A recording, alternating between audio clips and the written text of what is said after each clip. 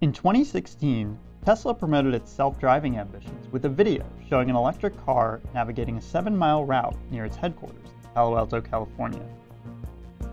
We test drove that same route using Tesla's full self-driving Beta, a driver assistance system that lets the car control its steering and speed. In the original video, the car appears to navigate the route flawlessly, making turns and following directions without error. In our tests with the Tesla Model 3 using version 10.69, the car did not perform so flawlessly.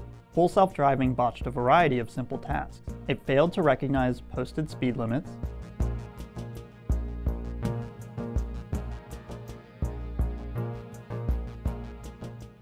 misidentified signal lights, and repeatedly tried to cross solid white lane dividers.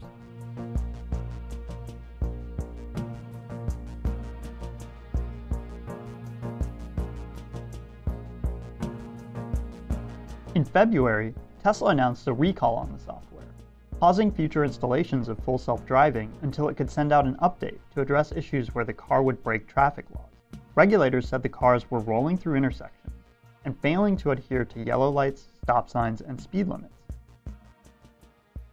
The smooth drive in Tesla's 2016 Paint It Black video was far from how it appeared. It was, in fact, a tightly scripted and staged production. The route was pre-mapped using software not available to drivers, according to a 2021 New York Times report, and the Tesla also crashed during filming and had to be repaired. That description was corroborated by a 2022 deposition from Tesla's director of Autopilot, as reported by Reuters. He said the video was not an accurate portrayal of the Tesla Model X's capabilities. All of this seems to directly contradict the opening frames of the video, where it says, "The person in the driver's seat is only there for legal reasons. He is not doing anything. The car is driving itself." In fact, the director of Autopilot testified the car did not drive itself, and at times, the driver took control. Tesla did not respond to a detailed request for comment, but CEO Elon Musk has defended its driver assistance system in the past, calling the features unequivocally safer, even safer than normal driving. The company recently defended full self-driving, saying cars using the software are 6 times less likely to crash than conventionally driven cars.